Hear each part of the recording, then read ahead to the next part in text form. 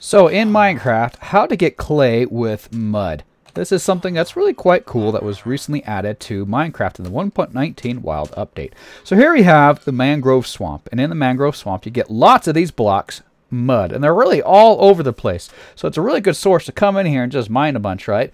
Now suppose you want to get clay. Alright, this is what you gotta do. You need dripstone, but you have to have the dripstone block and a pointed dripstone as well. So this is what I would do. I would come to a place, any place. It can be out in the day, doesn't matter. Out in the day, out in the open. Just build up a couple of blocks. Then put down a dripstone block like that with that underneath. Okay? And I would actually, if you want to do a farm, do a bunch of these. You know, harvest a bunch of these.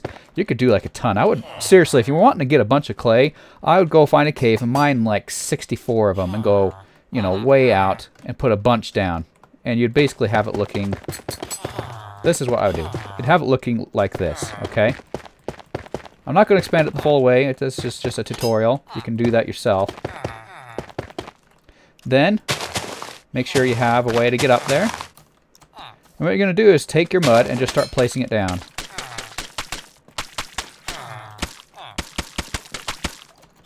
Okay. Now this next part, you can see, oh, we know it's working. Look at the water dripping. See that water dripping? That's proof that it's working. Now this next step just takes time. It's like waiting for wheat to grow. And this is why you really want to do a farm. You want to do a really big one so you can get a bunch out of it. And yeah, you can get tons of clay this way once you get a big farm going.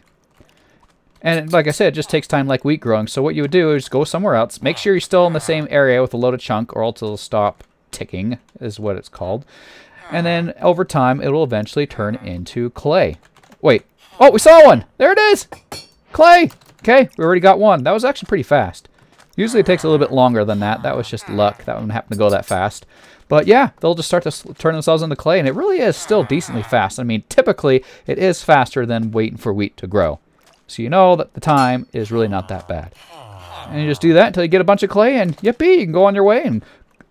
excuse me, I coughed. Go mine more clay or mud and get more clay and just have an awesome farm. Anyways, that's how it's done. It's pretty cool.